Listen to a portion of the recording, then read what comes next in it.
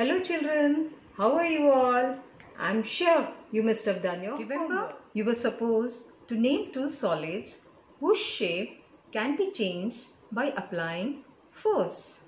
Now the solids are rubber band or spring which elongates when stretched, or the chapati dough. In our last session, we learned about solids. Today we are going to start with liquids. In case of liquids, the particles are not closely packed. They are free to move. So, they do not have a fixed shape.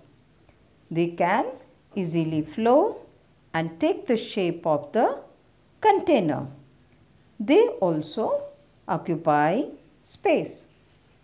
Since liquids can flow easily, they are called fluids.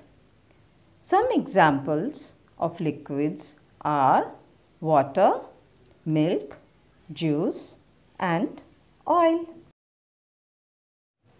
In case of gases, the particles are very loosely packed. They do not have a fixed shape.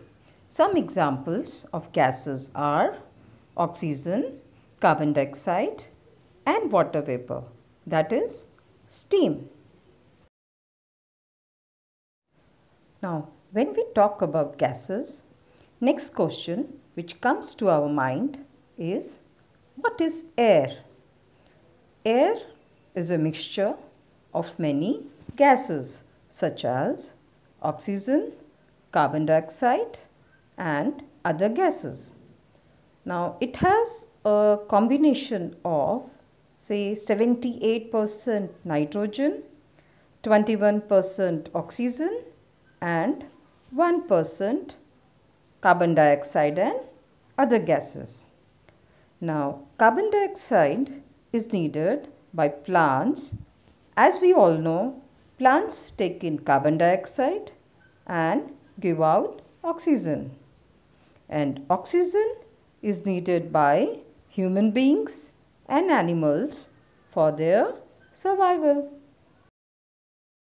So children, did you know both liquids and gases flow and are called fluids, but liquids occupy a fixed amount of space in a container, whereas gases occupy all the space available in a container.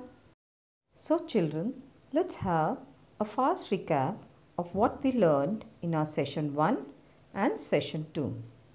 We learned about states of matter, in which we learned what is matter, mass. We learned the arrangement of particles differs for solids, liquid and gas. We learned about solids, its properties. Then we learned about liquids and gases. Dear children, there is a very interesting homework for you. First one, can you name any two things in which you fill gas? Now second is this sheet in which you can see three pictures. From this, you have to identify the state of matter for each of the following arrangement of particles. And below that, B section, give two examples for the following solids, liquids and gases. Children, hope everything is clear to you. We will meet again in the next session. Till then, keep learning. Bye.